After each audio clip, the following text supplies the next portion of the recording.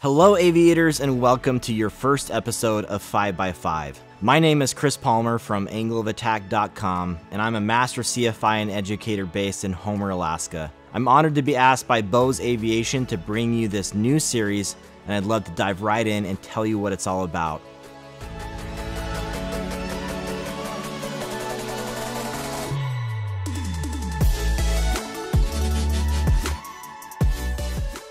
So if you've already been on the radios before, you'll know the term 5x5. 5x5 is a term used in radio communications broadly, but is also used in aviation. The first number is meant to be signal strength on a scale of 1 to 5.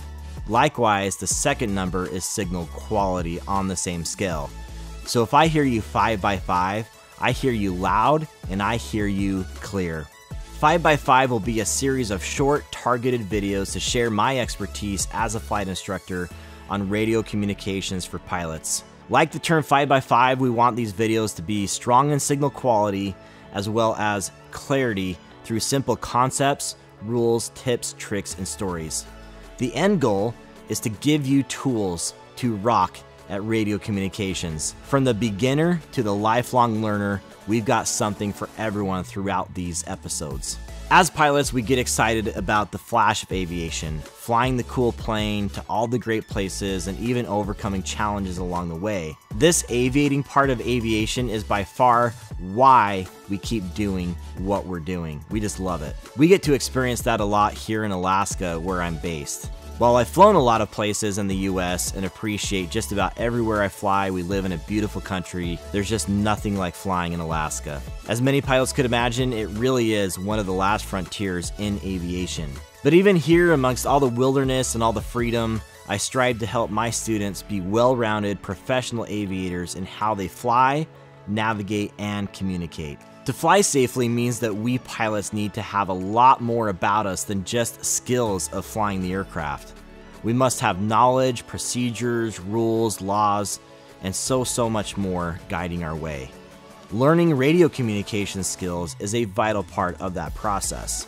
Teaching these broad subjects as a CFI is a challenge. Not only do I teach students one-on-one through the process of becoming a pilot and into their advanced ratings, which is incredibly rewarding, by the way, but we also have a leading online ground school here at angleofattack.com, which shows our commitment to the knowledge portion of that. Bose Aviation approached me with the idea of doing such a series like this on radio communications, and the partnership simply made sense. Bose Aviation headsets are a very personal connection to communications.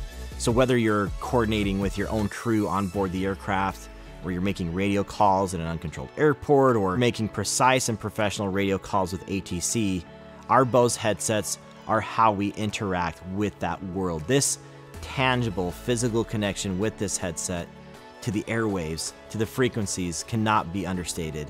And over the years owning a Bose, it's been a real pleasure to fly with, and it's lasted the test of time.